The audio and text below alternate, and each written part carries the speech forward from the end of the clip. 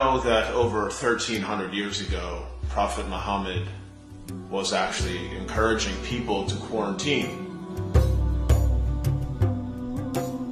Dr. Craig Considine is a scholar, professor, global speaker, media contributor, and public intellectual based at the Department of Sociology at Rice University. He is the author of many books and articles.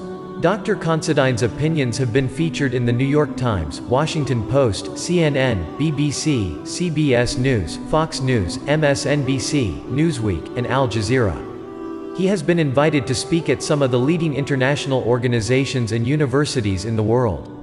A leading scholar on Prophet Muhammad, Christian-Muslim relations, Islamophobia, Islam in the United States of America, and religious pluralism. Dr. Considine is the author of many books, articles, and op-eds. An award-winning professor at Rice University in Houston, Texas. That over 1,300 years ago, Prophet Muhammad was actually encouraging people to quarantine. While Muhammad was by no means a traditional expert on the matter of deadly diseases, he nonetheless provided sound advice in dealing with something like COVID-19. Muhammad said, and this is a direct quote, "If you hear of an outbreak of a plague in a land, do not enter it.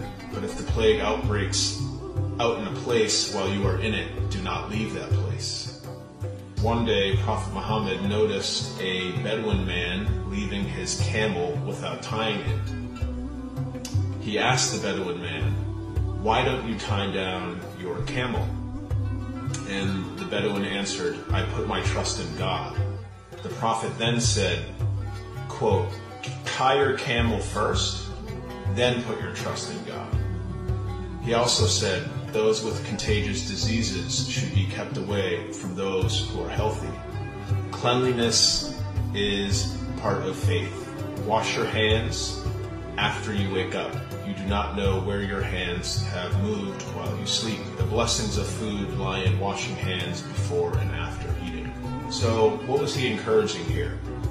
He was encouraging people to, see guidance in God or in religion in general, but he also hoped that people would take basic precautionary measures for the stability, safety, and well-being of all.